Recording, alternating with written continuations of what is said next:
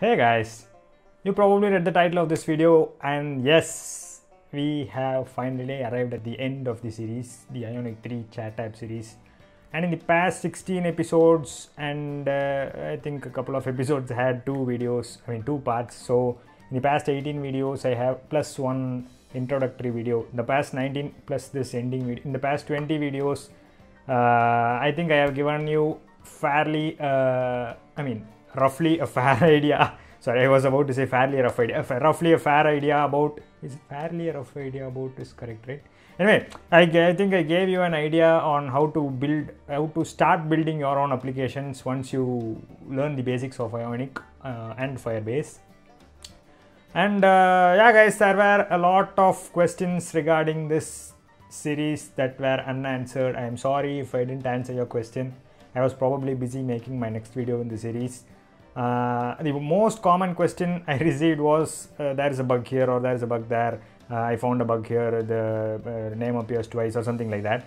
Yeah guys, it's true, there are several bugs in this code. There is no two ways about that.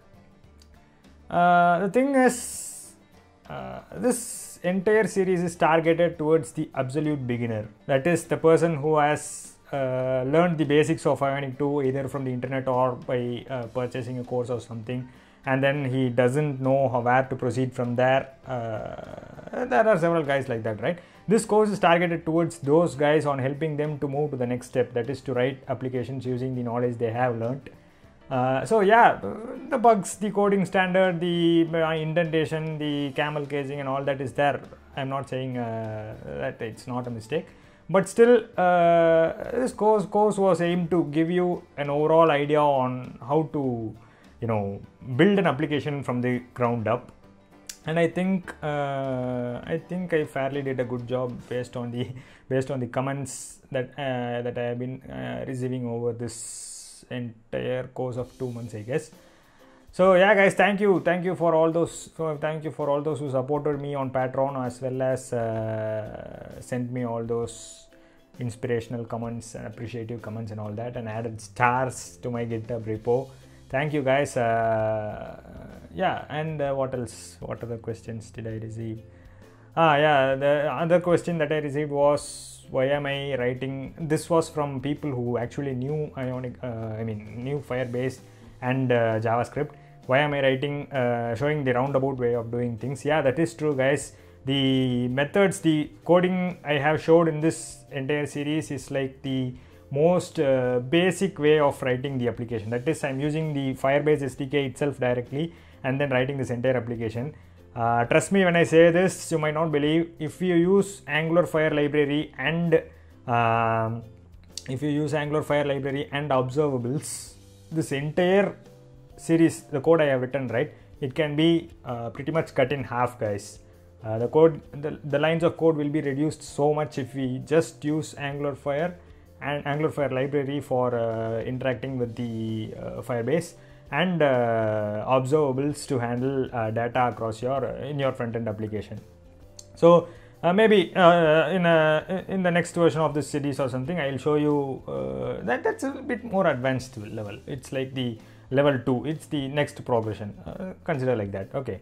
So yeah guys, if you want to improve on this, kindly look into that aspect as well, so that you'll get a better idea of how they can be used effectively in your application to make your life much easier. That's the main point. Yeah guys, that was one thing that I noticed. And what else did I... Yeah, these two are the most common questions that I received. The entire code is in GitHub. Many people have been asking me for the GitHub link as well. I'll post the link, or I'll post the link of the entire repo in my in this video's description. Kindly leave a star if you found it helpful, and also follow me on Twitter or any other social media as usual. What next? You might ask, what next, right? I have planned a few short videos on different stuff, guys. Like for example, many people were asking me to do a video on Ionic and leaflet maps. So yeah, I'll do a video on that. And then many people were asking me for the update on Angular 2 Firebase apps. I mean, not Angular 2 Firebase, what am I saying?